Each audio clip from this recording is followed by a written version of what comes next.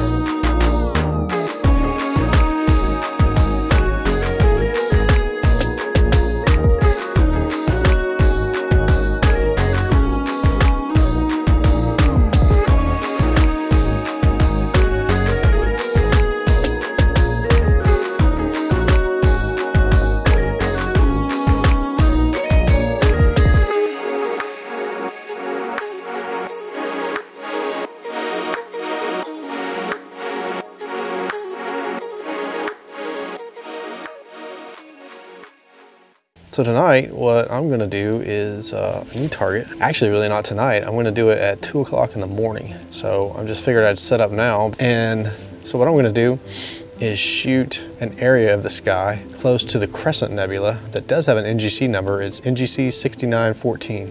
And I'm gonna give you a quick rundown of how I set up and control a dedicated CMOS camera. So if you're a DSLR owner, like I used to be, and you're like, how do I do anything in astrophotography tool? How do I set it up? How do I start the cooling?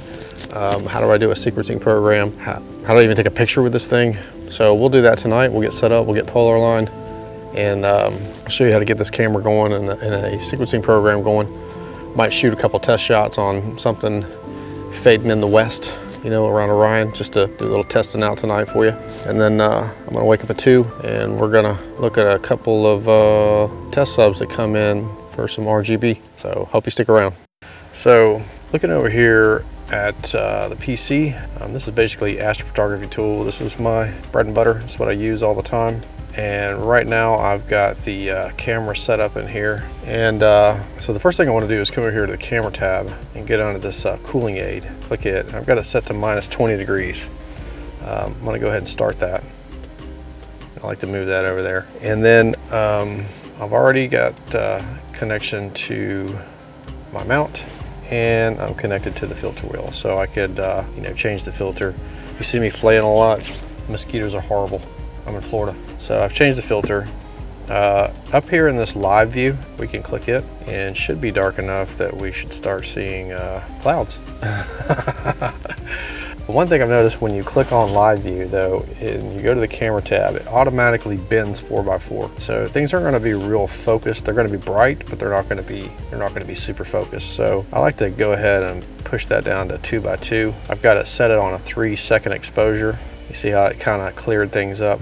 So basically it seems to me it comes standard. You can do from a 1 second to a 20-second exposure. I usually try to keep it on like a 3-second exposure if I'm just trying to line something up for that occasion. I'm going to show you something. I'm going to set up here real quick just to show you guys what I do when it comes to shooting RGB. I've noticed that when I shoot luminance, red, green, and blue, Once I get focused, there's not a lot of difference between the different filters.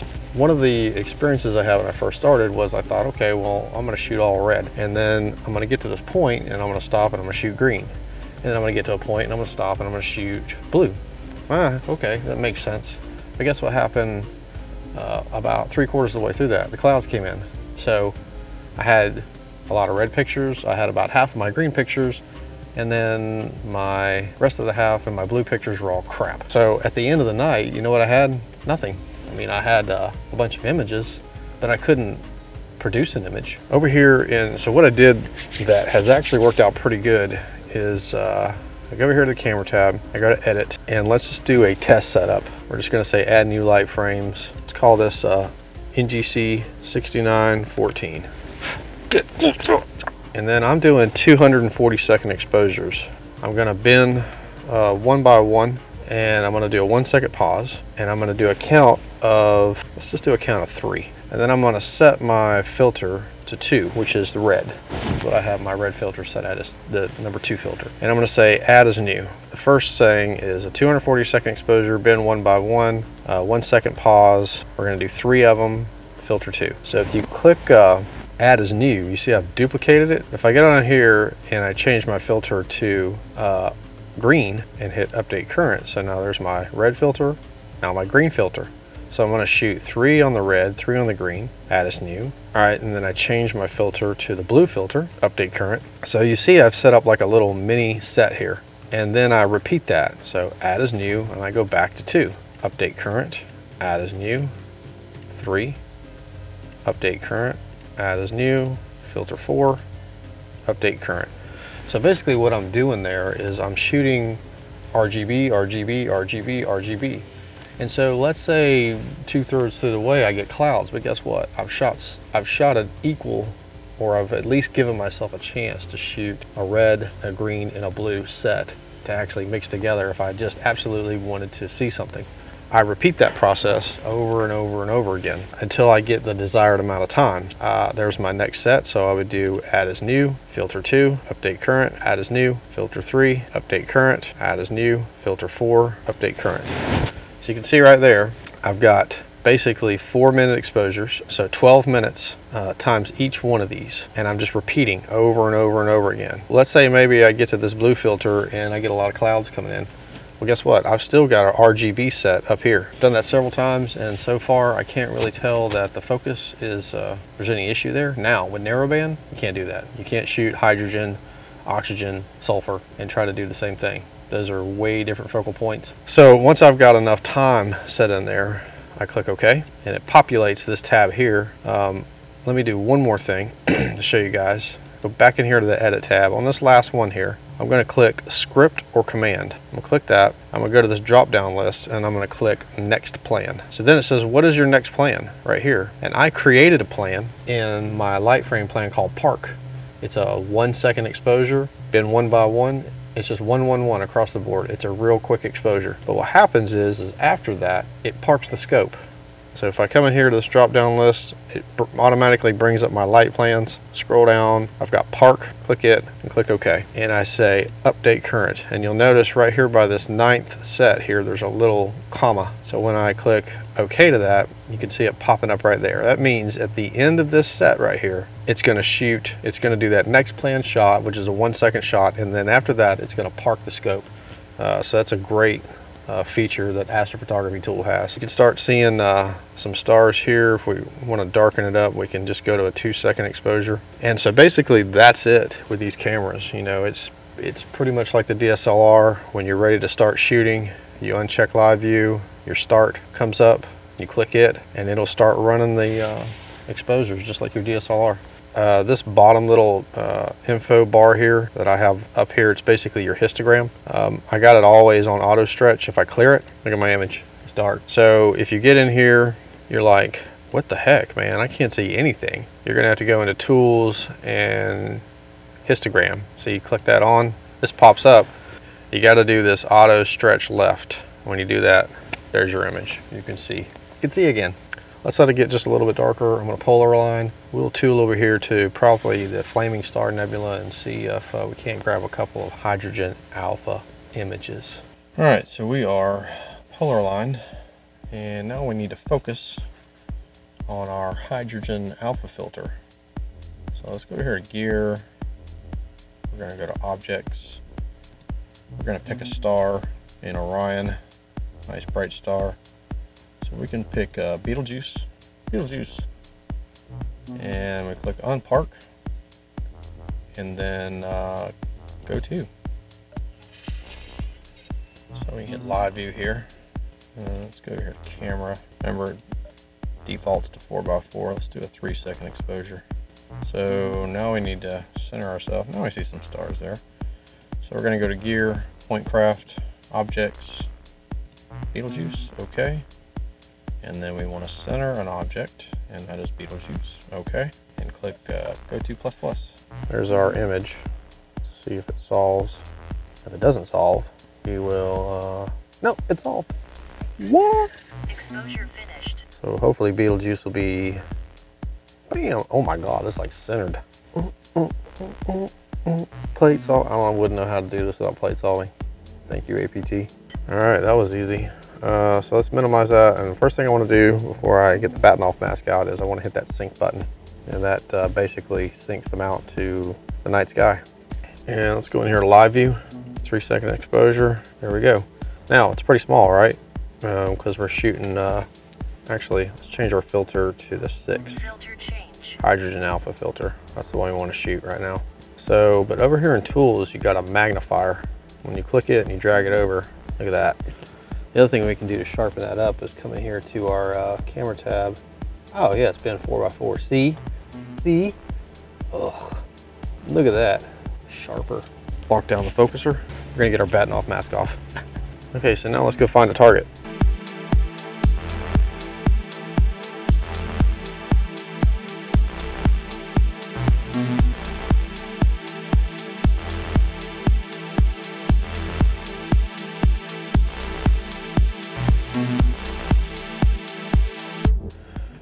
So now let's go here to camera. Let's go to edit and go in here to our light plan and do a new one. It's backspace. We're gonna do flaming star nebula. Let's do 6-minute exposures. Why not? 360 seconds. Bend one by one. Let's try to get 30 of them in there. Might as well. Filter 6. Add as new. Script command. We want to park it after that. Park. Okay. Update current. And then okay. All right. So once we are done guiding or calibrating, we will take a test shot. So let's see what we got here. Whoa, look at that. That's pretty freaking cool, man. That is that's real cool. Man, I wish I would have shot this one earlier with this camera. That's a cool target. All right, so there you go. Flaming Star Nebula, and we're dithering. Exposure started. I'll see you guys back out here at about 2:30 in the morning, and we'll set up on the NGC 6914. Oh, let's go find it. You want to go find it really quick? Let's minimize this. Let's jump over here to Stellarium. Bump up here and do our search window. NGC 6914. There it is. Search. Ah, it's in the grass. There it is. So dig it. Here's the Crescent Nebula. This is North American Nebula over here. So I was just tooling around and I happened to notice all this really cool stuff. So if we click my Meade Series 6080 millimeter with my 0.8 times reducer, then that's pretty much the field of view. This thing's got, and it's got a reflection nebula in it too. If you zoom in here, we've got some reflection nebula, we've got a mission nebula, really awesome. All right, so that's it. So that's what we're going for in the morning.